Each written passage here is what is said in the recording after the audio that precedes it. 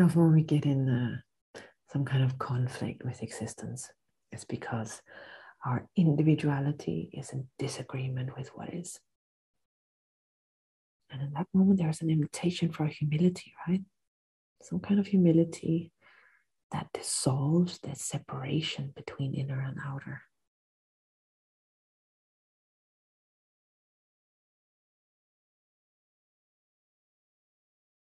Allow for a wideness, a maturation, a growing up.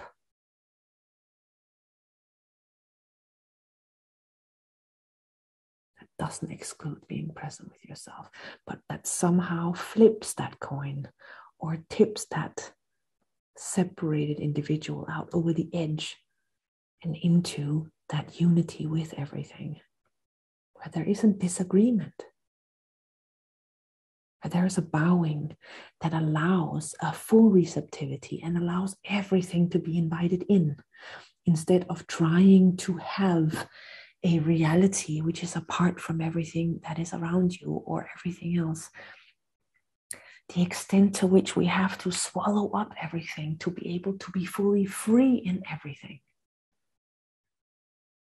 That allows us to be a loving presence right here, right now.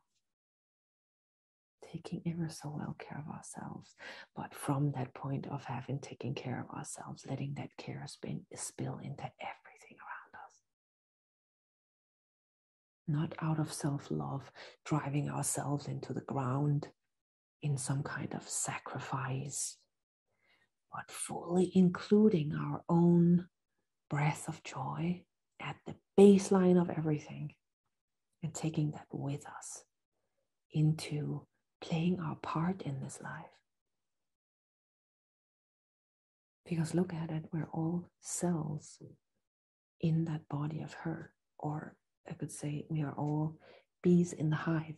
Or I could say we are all ants in the ant farm.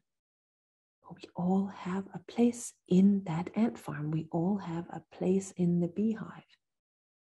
Each and everyone's offering into the totality of what is matters. In the misunderstood mental world, that has translated into society and world. But try to wheel that back for a moment and see that there is a service to the totality, which isn't about a concept or a mental construct of a world, but which is about the fact of your body being a cell in the body of the earth. And that simply means when we fully align with that, our bodies naturally move as a part of what allowing humanity to be what it was meant for. I mean, look at all of these beings that were created on this planet, right? Now, the core purpose focus of the humanity and the entire instrument of the brain, of the body, is set up for that God recognition. That is what we have, especially as this species that we are. The evolution came to this because God wanted to see itself, because God wanted to be reflected down through this being. Instead, we are in some separate state, and we walk around with this idea that we have a life of our own, right? In a world.